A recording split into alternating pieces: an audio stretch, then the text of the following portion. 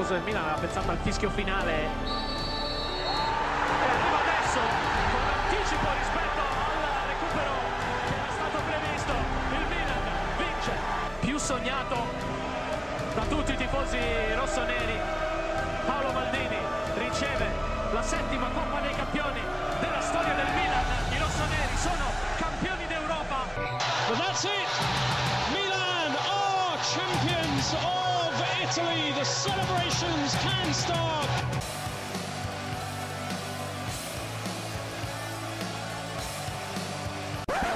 Massimiliano Allegri has been sacked as manager of AC Milan following a shock 4-3 defeat to Sassuolo in Serie A. Clarence Seedorf is returning to AC Milan to try to rescue the team's season.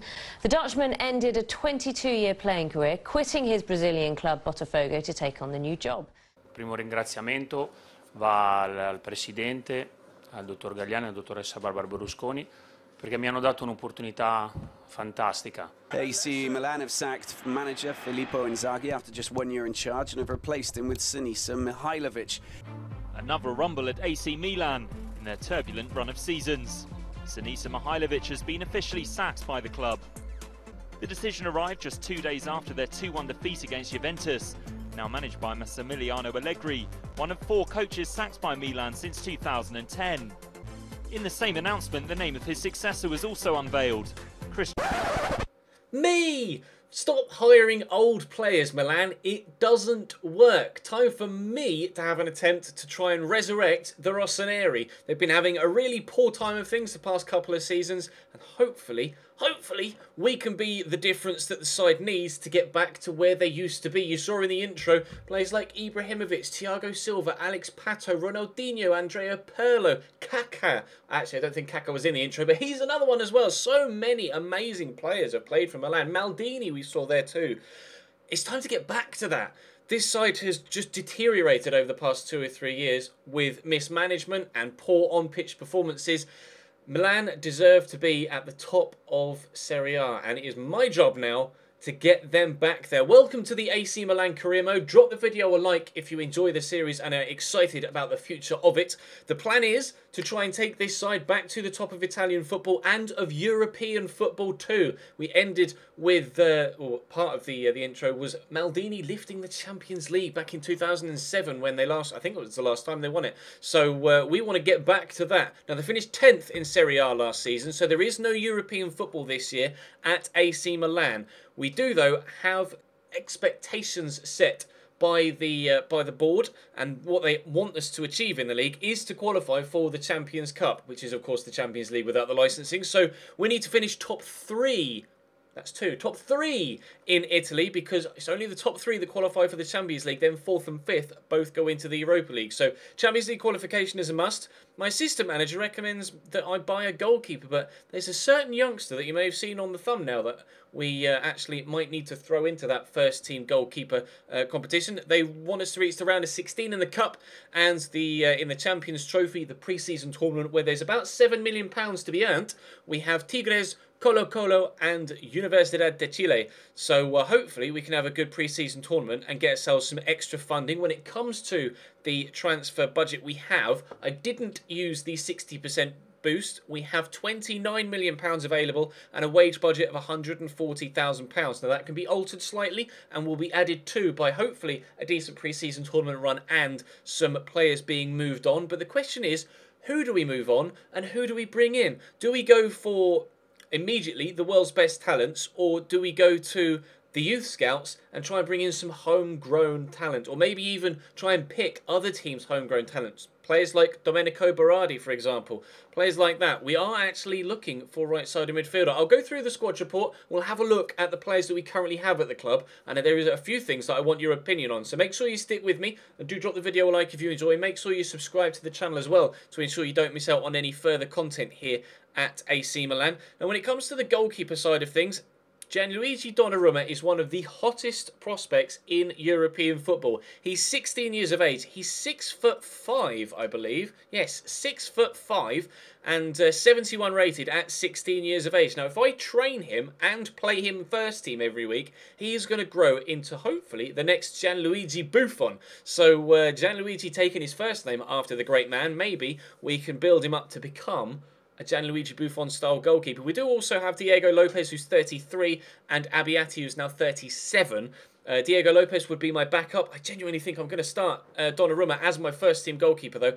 Abbiati, he's been at the club for so long. I feel bad selling him on, but if needs be, we might try and move him on just to raise that extra little bit of cash. But if I can keep him here just to have him at the club rather than send him on and let him finish his career here, then I will do so. If there are any Milan fans in the comment section, then do let me know which players are kind of cult heroes at AC Milan, and I will try my best to appreciate that throughout the series. And also let me know if there are any squad numbers that have been retired, because throughout the Chelsea series and the West Ham series, there are a couple of numbers that I needed to take off certain players, because obviously at West Ham, Bobby Moore's number was retired. At Chelsea, Zola's number was retired, although I think actually Dom Solanke had Zola's number. We also have a goalkeeper, Gabriel, out at Napoli currently. He's all right, perhaps could, after his loan spell is finished, take over from Diego Lopez as the backup goalkeeper to Gianluigi Donnarumma, who hopefully by the end of this first season may be up towards 80 rated. We'll have to wait and see. When it comes to the right side of defence, we have Ignacio Abate, who's obviously going to be first choice at right back for now. He's 28 years old now, though, so getting on a little bit, although he's still got a couple of years in him before we need to move him on or sell him. Move him on or sell him. Move him on or drop him to the rotation squad. Davide Calabria is an 18-year-old. He will definitely go out on loan this year. Hopefully he can get some good first-team experience. When it comes to the other side of the defence, we have Luca Antonelli, who's 28 years of age and 77 rated. We also have Mattia De Sciglio, sorry, who's 22 and 75 rated. Now, I'm probably going to start him over Antonelli purely because he's the better prospect and can grow to become quite a good player. So we're going to start him at left back, as well as Abate at right back. When it comes to the centre-back spots, we have Christian Zapata. We also have the youngster Alessio Romagnoli, who's going to be a key player for us in that centre-back role. He too will get trained quite a bit. We have a couple of experienced players as well, both 33 years of age. Alex at 79 rated and Philippe Mexes at 33 years of age. Mexes is a player I have always loved, so he will definitely be involved for me. Alex obviously was fantastic at Chelsea and a rock for Milan, hopefully for us in this series as well. When it comes to the other youngsters, players like Stefan Simic, he will probably go out on loan, almost definitely. 34 acceleration really puts me off him, though, to be completely honest. So I might consider selling him on, but we might loan him because he's not really valued at much. Rodrigo Ely is 70 rated and 21 years of age. He looks like he could be quite promising. I don't know whether to send him out on loan or to involve him in the first team situation, because of course we do have Alex and Felipe and Mexis here for those rotation spots. It seems both of them, though, need contract extensions, which is something that we'll have to think about. Maybe not early doors, but later in the season. Gabriel Paletta is 29 and out on loan. When he comes back from Atalanta, I will sell him. Vergara is another youngster that's out on loan. Depends how he gets on. Is that Livorno? Yeah, depends how he gets on at Livorno as to whether we sell him on or keep him. And then that's the defence done and dusted. That we have quite a few players that are out on loan, though, so you're going to have to let me know which ones to recall, which ones to leave, which ones to sell when they come back. We have Mario Piccinocchi, perhaps Piccinocchi. You'll have to let me know how to pronounce some of these names. He really doesn't look that good, though. Out on loan at Lugano.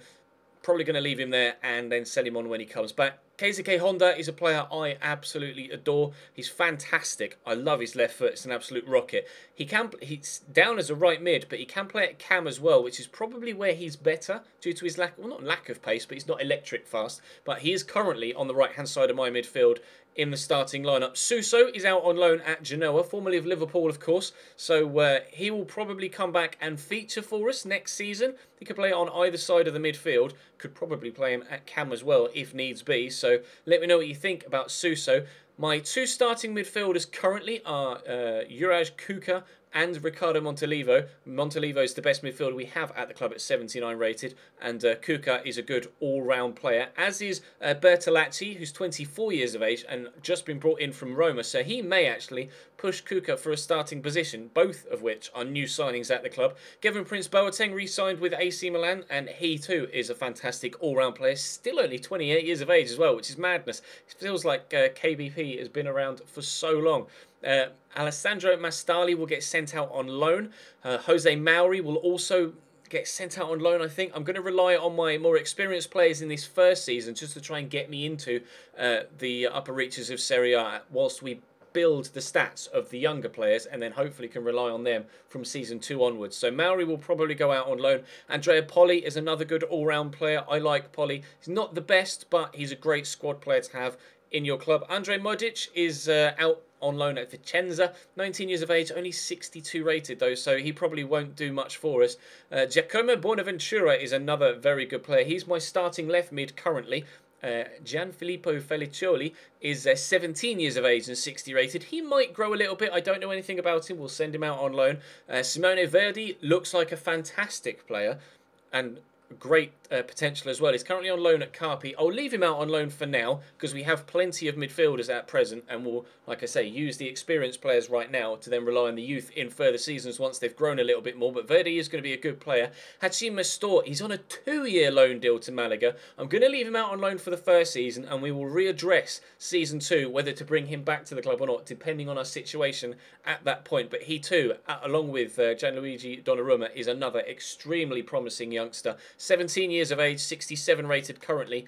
I believe he has 5-star skills. He does, and a 3-star weak foot too. So he's going to play a big part for us in the latter seasons. Jeremy Menez is a player that I really, really like also. He can play at centre forward or cam or striker or on either side of the midfield. So he's going to be an extremely important player for us this season. Carlos Bacca is clearly going to be the #1 striker at the club, and I don't see any point in replacing him right now. We do have plenty of strikers here, including Mbai Niang, who can also play out wide on the left-hand side. I could probably play him on the right as well, to be fair. He's 20 years of age, 75 rated, will play a heavy part in everything that goes on in this first season as well as future seasons. Mario Balotelli, I don't know what to do with him. I really don't know what to do with Mario. I'm going to take your feedback on him. He's valued at 9.5 million. He's only on loan here, so I may send him back. Or we could use him as a squad player for this first season. It's up to you, but maybe we could save on wages. I'm really not sure about Mario Balotelli. Luis Adriano has recently signed from Shakhtar Donetsk for £10.5 million. He's going to be alongside Jeremy Menez, who actually is at cam in my starting lineup. I'll show you my starting lineup in a moment. Menez at cam with Bacca at striker. So Luis Adriano could be rotation striker, but we also have Niang that can play there or out wide as well. So there are so many players that are good squad players and can play in a variety of different roles as well, which is good here. Fernando Torres is currently out on loan at Atleti. Alessandro Matri is currently out on loan at Lazio, both of which I will leave out on loan. Giacomo Beretta is currently out on loan at Vercelli, and he will stay there and probably get moved on when he comes back. Gianmario Comi is out on loan at Livorno. Again, similar situation with Beretta, will stay there and probably get sold when he comes back. Now, the main thing with regards loan deals, you have to let me know what to do with our Sarawi. We can leave him out on loan at Roma for the year, or we can recall him now. I don't know whether I can do it from this screen. I can. I can either recall him now for £720,000. That would come out of our budget, which is at 29 million, so it wouldn't really take much of a hit. We could recall him now and use him this first season, or we could leave him out on loan at Roma. I'm really going to need your feedback for that particular one. Now, this first season, I'm not sure how much transfer activity we're going to get done. I'm leaning towards sending out a couple of youth scouts. I have used the extra fantastic, 5-star scout that you can get as an entry thing for career mode. So we're going to have one world-class scout that's going to come back with a scout future star type player. We can obviously still use a scout future star thing as well if you might like me to. Again, I'm going to need your feedback in the comment section for that. The season, as it stands, starts with the group stage of the pre-season tournament, which we will play in tomorrow's episode. The league season doesn't start until the 16th. Oh, well, no, the league season doesn't start until the 23rd, so we have to wait until the end of August before the football first team football actually starts. So we're going to have a lot of transfer activity in the opening few episodes. Obviously, the first 3 pre-season games, like I say, will be in tomorrow's episode, and then we will deal with any latter stages in that tournament should we progress. And throughout the opening 2 or 3 episodes of this series, or 3 or 4, once we actually get into gameplay, we'll hopefully get as much transfer activity done as we need, but I don't know how much I actually need to do this first season. With regards the young players, like I say, I'm going to send them out on loan and I'm planning to rely on the experience here and maybe lean towards youth scouts, because we have promising players here like Donnarumma, like Mastor, who's currently out on loan. El Shaarawy is already a well-established young player who could jump into our first team. And there are a couple of others like Romagnoli, who's well-established in the first team already at 76 rated. And I know a lot of you really like seeing me try and build with the youth, like we did at Chelsea with Nathan and Bertrand Traore and Dom Solanke and Kennedy. So maybe we'll try and do the same here at AC Milan in Italy and try and rebuild the club from the ground up. Now, the plan is for this series to last until the end of FIFA 16. Whether we stay at Milan for the entirety of that time is unclear, but I will stay in this save until the end of FIFA 16. This time, we will make sure that we follow up on that, because the plan was to do that with the West Ham series, but I decided to go back to Chelsea instead. And we're not going to go back to Chelsea. I've removed that save, deleted it. I've deleted the West Ham save. I've deleted a couple of other saves as well. This is going to be our main save until the end of FIFA 16, alongside the My Player as well. So make sure you show it loads of love with a thumbs up. Let me know in the comment section as many suggestions as possible and the feedback with regards the young players, youth scouts, potentially recalling Stefan El Shaarawy. Going to need all your feedback here. A lot of people on YouTube kind of say, oh, give me your feedback, and then just go and do what they want anyway. But I don't. It's why my series tend to be a little bit more extended than others. I tend to spend more time in the transfer windows, maybe 3 or 4 episodes per transfer window, making sure I buy the players you want me to buy. So let me know. Tell me what to do and I will act upon it. I'm going to go and record episode number 2 now as well, and record these first 3 games of the pre-season tournament so I can get a feel of the players that we currently have here. And again, it will give us extra time to see what you guys think in the comment section of today's video. I can record tomorrow's, then act on your feedback from today's and tomorrow's when I record Sunday's episode. You see where I'm coming from? So there's a lot of stuff that I need to hear from you. Feel free to let me know on Twitter as well. Links will be in the description to my Twitter. Follow me on Twitch, Instagram, Facebook, all the social media platforms. But for now, that's going to bring this episode 1 to a close. Thank you very much for watching. I am particularly excited to get underway here at Milan because we have so many good youth prospects that will, fingers crossed, with good training and first team experience, either here or out on loan, grow to become world beaters for us here at AC Milan. And we want to return Milan to their former glories. We could, later in the series, maybe try and bring back Ibra, Thiago Silva, Kaká, Pirlo. Let me know about that in the comment section down below as well. But for now, that's all from me for episode number 1. Thank you very much for watching. I'll see you next time.